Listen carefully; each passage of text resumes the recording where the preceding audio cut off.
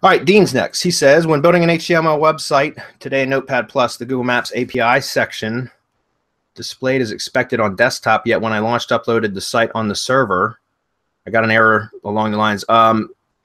Marco, this is going to be something you're going to have to answer because this kind of stuff, let's see, I read this briefly earlier. He said something about the problem that, see, I had to Google the problem and found the quote, if you're using Google Maps API on localhost on your domain, or your domain was not prior active to June 22nd, 2016, it will require a key going forward. To fix this problem, please see the Google Maps API documentation.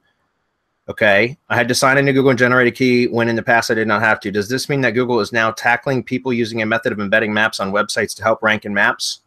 Or does this just mean that when building websites for clients, I'm going to have to generate a key attached to my Gmail account for their site or use their Gmail? I'm not sure what you're talking about because, Dean, I'm not sure why. It sounds like you did something to overcomplicate this. I'm not accusing you of anything, but what I'm saying is Google, the My Maps and Google Maps will give you the embed code.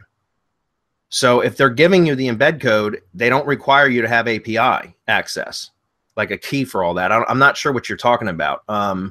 You must have tried to create something that I'm just not following you here, because any map you can pull up and look and grab the share URL, whether it's from Google Maps or from Google My Maps, either one, you can get the embed code.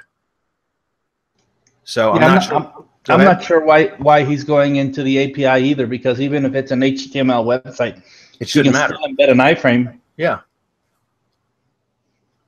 I mean, that's old school. That's how we started out.